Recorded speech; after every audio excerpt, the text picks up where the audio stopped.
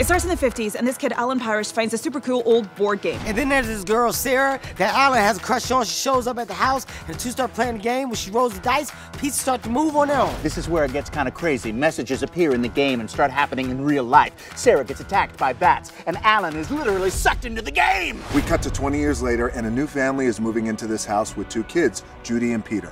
They discover the board game in the attic. You want to tell those kids don't roll those dice? But kids will be kids, of course, so they do it anyway. The jungle starts coming to life inside their house. They're attacked by giant mosquitoes and a bunch of monkeys. That's just the beginning. The game releases a lion, and Alan, who lives his whole life in the game and is like this wild man with a crazy beard, appears just in time to save the kids. So they have to beat the game to get things back to normal. But it's Sarah's turn, and they can't continue without her. They track down Sarah. She's all grown up and thought she imagined playing the game as a kid. But when she sees Alan, she knows it was real and returns with them to beat the game.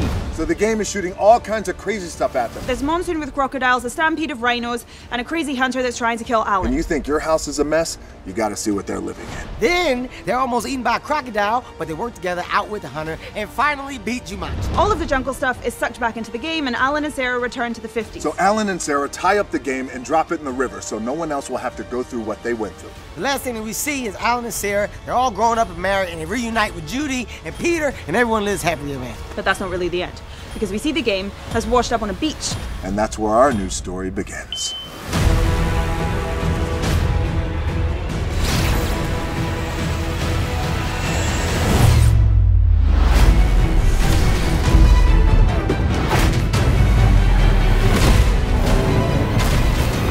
I can't even with this place.